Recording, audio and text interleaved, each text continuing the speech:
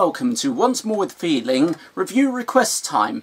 Once again I was hit up by Josh Ratcliffe of Chaos Over Cosmos to cover their upcoming EP, very simply titled 2. Building upon the work presented in their previous self-titled EP, 2 takes the two genres of metalcore and prog rock and even more expertly intertwines them, whilst also drawing upon other genres to better round out the sound. There is a key aspect running through the entire EP that I will already touch upon, which is how the vocals are presented, creating this really cool conversation between harsh and clean vocals and presenting this whole idea of striving forth no matter the odds, and even if they're presented with something that seems insurmountable, picking themselves up even after they fall. So to begin with, we have We Will Not, ellipses. That opens with this cool windswept effect underlying sort of fantasy-esque style keys and gradually building into what feels like a warrior's last stand kind of scene. You can almost imagine it being used for that sort of scene in a movie. You've got insurmountable forces surrounding the hero and he's figuring out how he can possibly win, even if it seems impossible.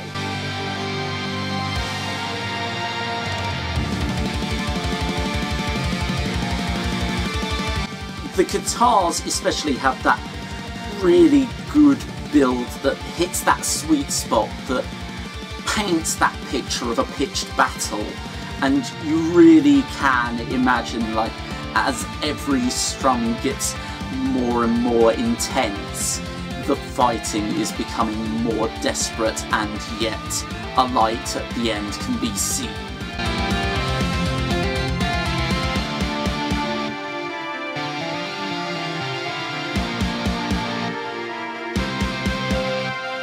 There are certainly cues that have been taken from black metal in terms of production quality, but that feels much more of an added effect instead of what can often detract from songs. I really like how it's got that sort of grainy quality at times.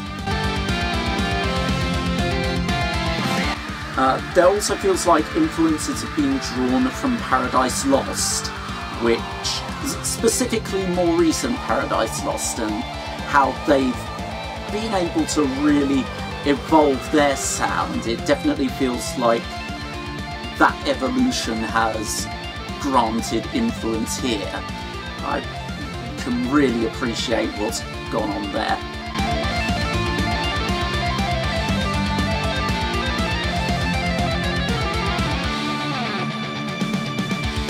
I will say one detractor is that at times the drums can come in a bit too full force, but as it progresses they level out quite nicely and it all evens out with the rest of the track.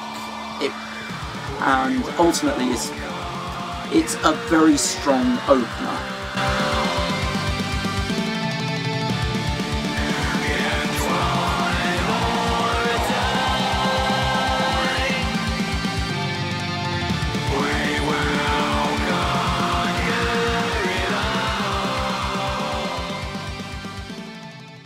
Following on from there, we've got Worlds Apart. This is one of the more definitively metalcore tracks, but has some really nice sort of space-agey affectations going on. It very much feels like they're painting this picture of sort of distant planets and really designing something sort of science fiction-y. And it's also got these overlays of staccato guitar play that builds and alternates and really gives a nice, cool feel to it.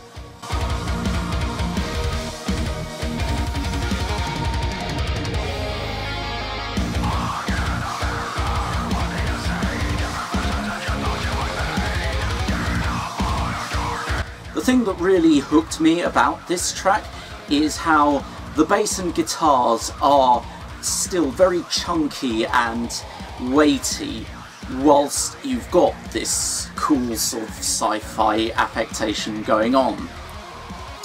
It definitely feels like they're doing a full meeting of the minds and drawing a bit more on synth pop type, well, not synth pop, but synth styles and darkwave and everything like that. The interaction between the technical mastery going on and that very aggressive weight made it something very cool to listen to, and it made something that could have just been a very simple track into something very interesting to listen to.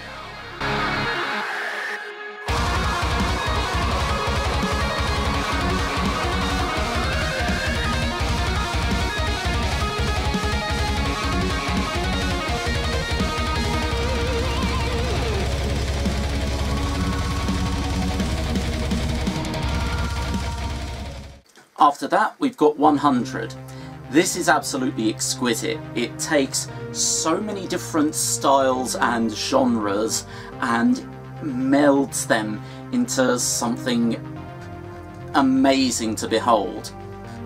So you open with a sort of very dark-wave synth pop. It sounds kind of Depeche Mode influenced, and flowing from there it goes into sort of prog rock with goth affectations, and you've got a sort of black metal style whisper swirling around the singer, and it feels like it's trying to influence their thoughts but is being overwhelmed by the sheer force of will and the numbers of people supporting them. It also has the feel of a song being told in chapters, like each change in style is marking the progression of the story.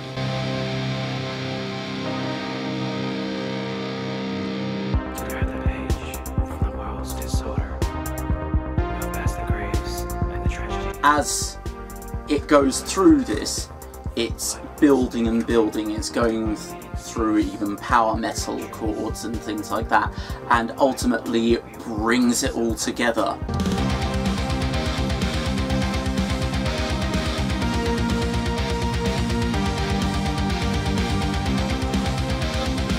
There's always the band's own unique style informing on the progression, and it's an absolute treat for any audiophile to go, oh, I quite like how this is going. I can see what the different takes are going on here.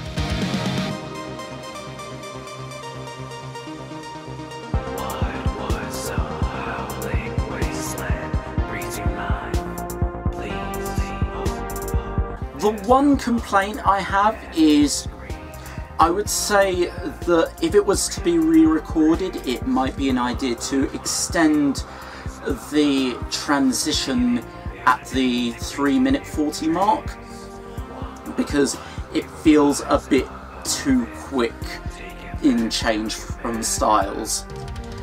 But that is sort of like, it feels like it should be just a few seconds longer, and then it would really hit that mark. But otherwise, it's very intriguing to just see how the band has experimented with the different sounds that they can create.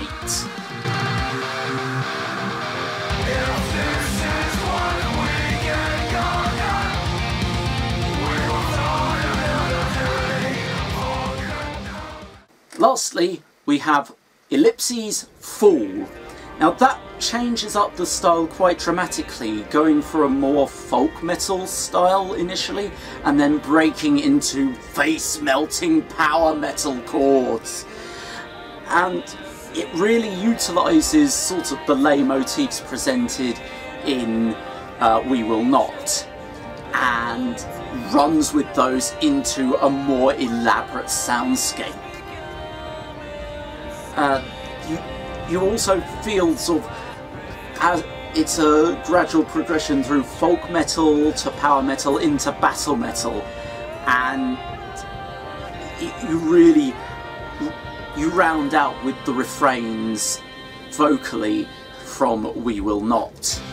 It's definitely a very strong way to end the EP, and makes it really leaves you wanting more and excited for what's to come next.